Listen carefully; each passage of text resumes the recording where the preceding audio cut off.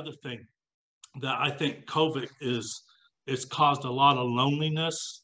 And so all of this will be from Second Timothy chapter 4. Loneliness, don't think loneliness is a strange thing. It's part of the human existence. It's coming sooner or later.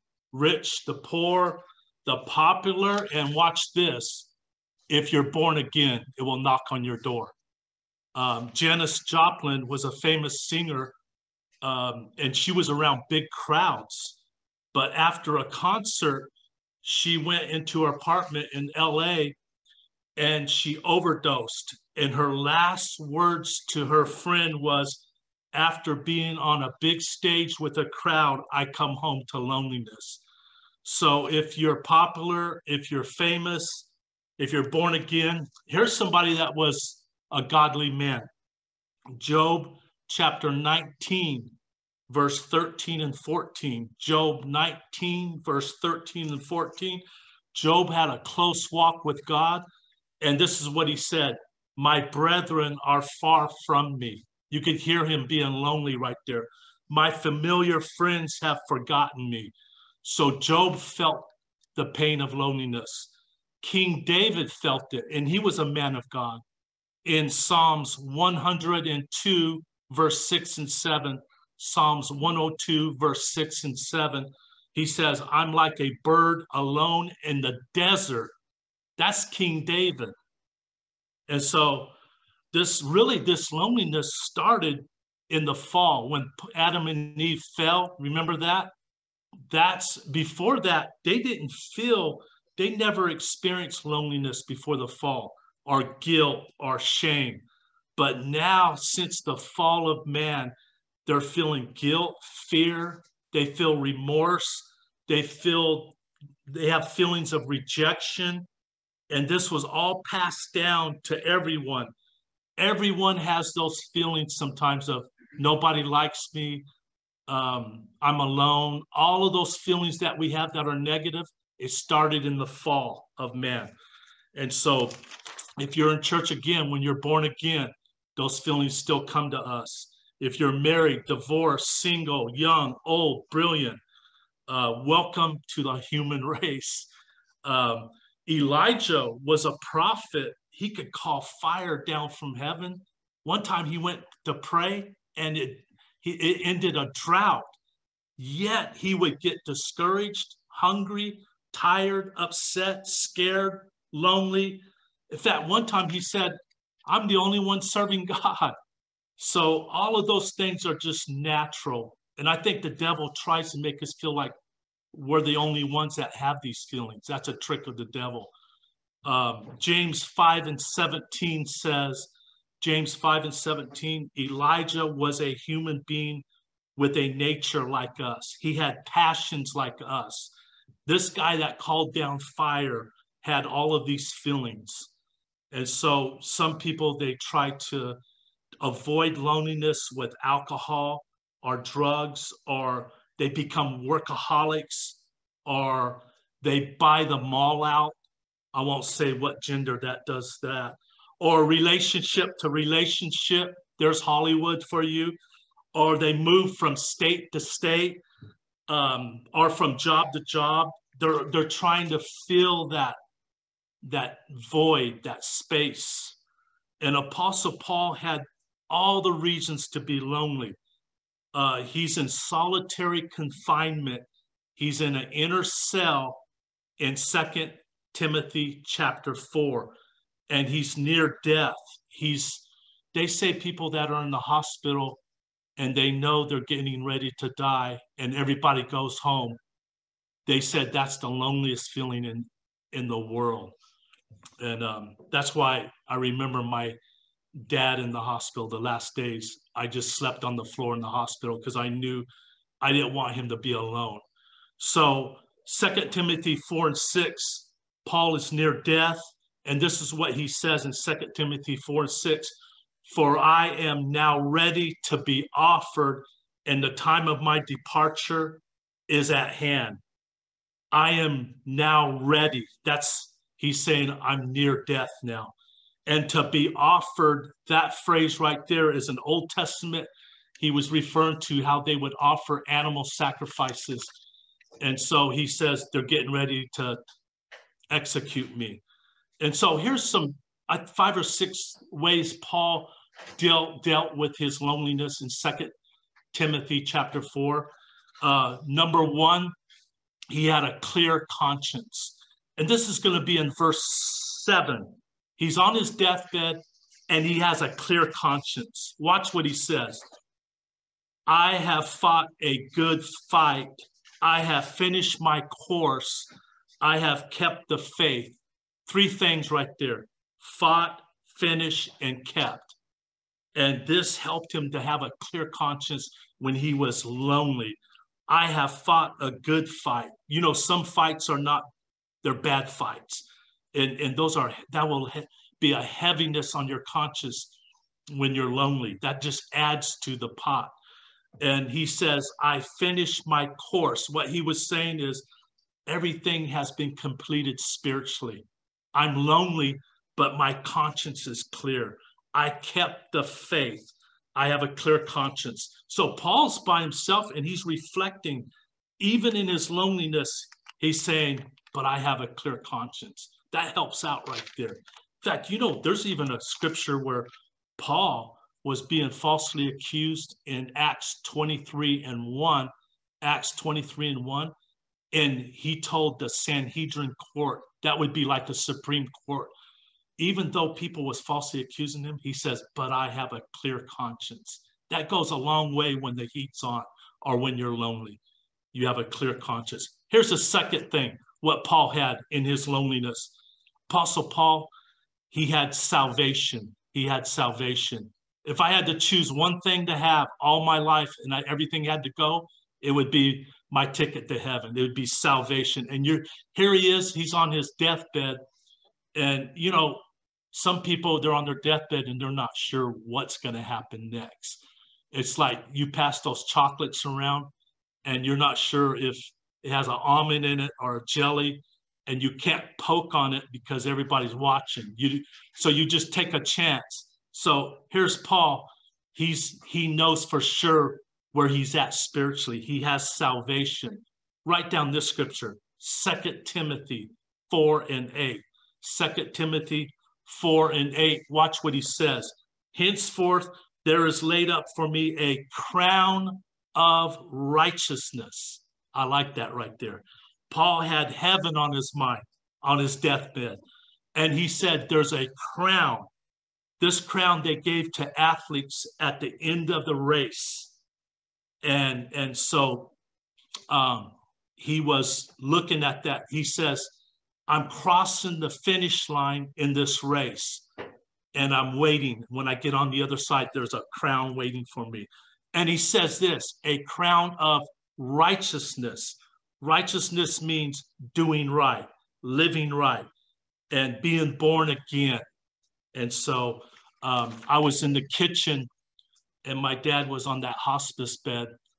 And the first convert that he baptized in 1955 in Merced called. I answered the phone and my dad was laying there on that hospice bed. And I said, Dad, your first convert wants to talk to you, Benny Cortivo. And so I heard the conversation and my dad said, don't cry for me. I've got all my ducks in order. Here he is on his deathbed and he knew he had salvation. He was comfortable with it. He was sure. Paul said, for me to die is gain. And when you're lonely, that's a good thing to have in your back pocket. A clear conscience, salvation. He's in a prison alone. And we all feel that. We have those feelings sometimes. And they say that Paul was about 65 years old when in 2 Timothy 4. And he has served God for 30 years now. He's been born again. And he said, I kept the faith. So there's 2 things Paul had. Here's another thing. In his loneliness, he was seeking fellowship. He was seeking fellowship. Watch what verse 9 says. 2 Timothy chapter 4, verse 9. Do thy diligent to come shortly unto me Only Luke is with me, and bring Mark. Watch what he says. He says, come shortly. That means hurry up. I'm on my deathbed. Death is right around the corner. I want you to hurry up and get here. And 2 Timothy 4 is his goodbye letter. It's his last letter. And he's naming all these friends. There's 3 close friends here he calls out, Timothy and Luke and Mark. And he says, you guys need to get here. He doesn't, he's lonely. So he calls friends, fellowship. And Apostle Paul, he's naming all of these people. He names 17 in 2 Timothy chapter 4, 17 friends. 2 of them had backslidden. Demas has forsaken me for the world. So he's gone. And then he says, there's Alexander. He's going through all these names. He's a defector. He's Alexander the coppersmith has done me much evil. So he doesn't call on them, but Paul is lonely. Watch what it says in 2 Timothy chapter 4 and verse 10. Everyone has left me. Have you ever felt that before? We all have, because we're human. Timothy has left me. Everyone has left me. Verse 16 says, when I was in court, I was alone. There's 2 scriptures right there how he's feeling. I'm alone. I'm by myself. And so in crisis, you do feel, you really find out who your real loyal friends are. There's 2 there that was disloyal, but Paul has lots of friends and he's seeking them out. In fact, in the book of Romans, he names 35 friends by name. By name. That guy he must have been a people's person. But in 2 Timothy chapter 4, he's naming 17 of them while he's lonely, and he's thinking about them. And Paul, here's the thing. Paul is reaching out to friends. He says, come to me. He is the one that's making the phone call. He got his cell phone out and he started making the phone call. Because I think sometimes people don't really know we're lonely or we're hurting or what's going on in our mind. It's an inward thing. And I would say you have to make the phone call. So Paul is reaching out. He's saying, come to me.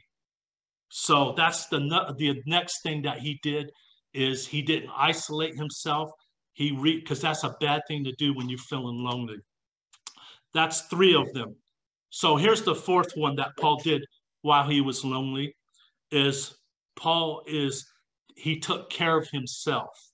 And sometimes in disasters, in hurts, and betrayal, in loneliness, people stop taking care of themselves. They lose that motivation. And so Paul in verse 13, 2 Timothy 4 and 13, Paul took care of himself. He says, the cloak that I left, bring it with you when you get here to where I'm at locked up. Bring that cloak with me. That cloak was a heavy wool garment. And he knew wintertime was coming. And he says, in fact, in verse 21, watch what he says. Do your best to come before winter. I want you to bring that jacket with you. He's going to take care of himself. Get my jacket. So that's the next one. Number 4 is in your loneliness, in your hurts, in all those feelings that happens, make sure you keep taking care of yourself. Because if you don't, you're just compounding the problem. Here's the 5th thing Paul did while he's in that prison, in his loneliness. Stay busy. Stay busy. I picked up a senior magazine. It wasn't mine. It was my mom's when I was taking care of her. Now I get that magazine. And I remember this doctor in the magazine, he said that now doctors, if you feel down, they got a shot or some kind of medicine ready for you because it's about money.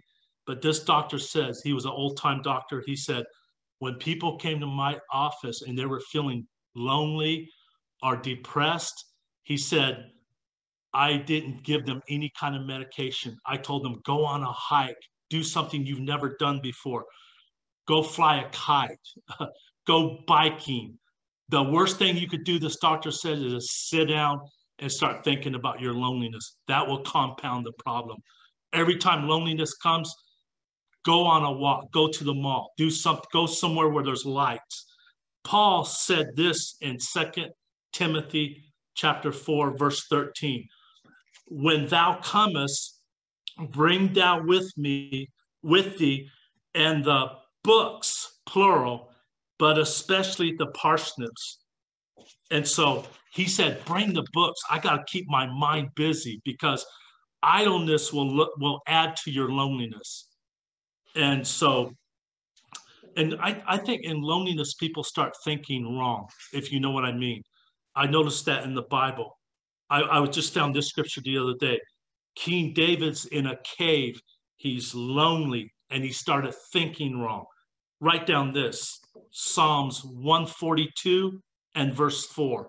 Psalms 142 and verse 4. No one cares for me. See his thinking? He's alone.